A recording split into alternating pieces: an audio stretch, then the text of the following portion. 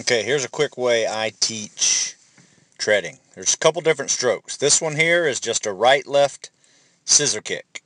Keep your lungs full of air. That'll help you get up there and stay float. And just kick, just like you're walking. Scissor kick left foot, scissor kick right foot. Notice that back foot is also pushing down the water behind you. So both legs have a play in this. Now, go into a breaststroke kick. Just play around with it. It's a way to mix it up a little bit because hips get tired after a while of doing the same old kick. Do a breaststroke kick. And then usually what I do with this breaststroke kick is I start altering it, and it turns into an egg beater. So think about a breaststroke kick as a way to get into the egg beater kick, which is really just an alternating breaststroke kick. So I'll go slow motion here for you on the egg beater, because this guy's doing it pretty well. This guy's an all-American swimmer.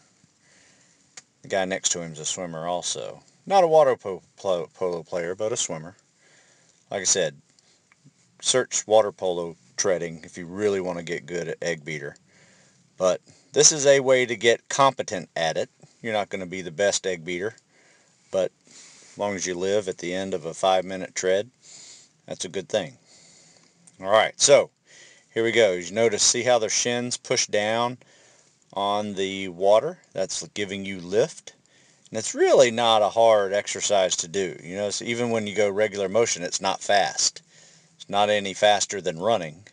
So play around with these 3 kicks, and the next thing you know, you have yourself an egg beater kick and an arsenal of kicks to use, you know, when you're treading. Because believe me, your knees get tired of doing this damn egg beater.